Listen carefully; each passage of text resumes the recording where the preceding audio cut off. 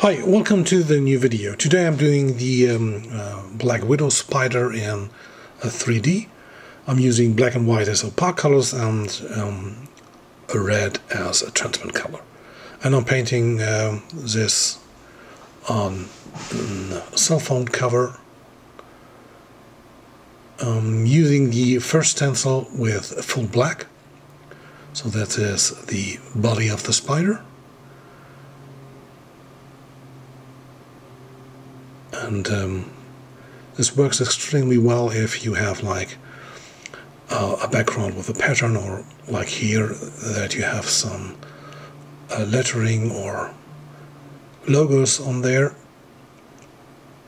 so you get more like the 3D optic. Now I'm using the shadow of this spider, and I'm starting at the tips of the legs, so that there is the main shadow. And now I'm switching to white.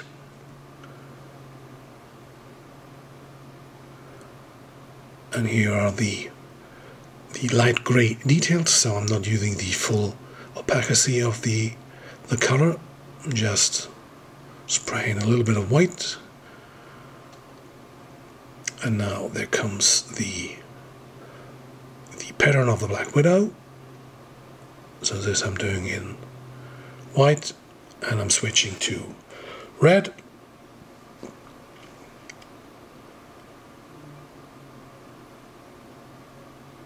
And I'll do it a full red.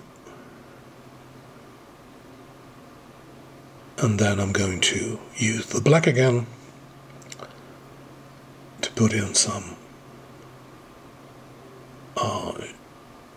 dark elements into the red sign. And also I'm using the first stencil to put some darker elements at the bottom of the body.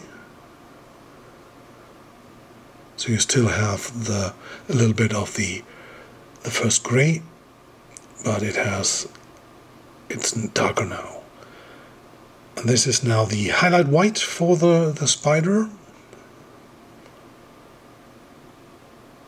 And I'm doing it in full white.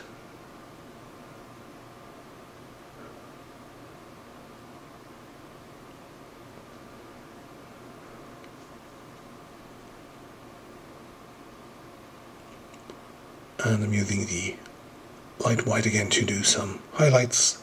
And there you have it. It's a photorealistic spider. If you like it, you can subscribe my channel. I'll see you soon. Bye.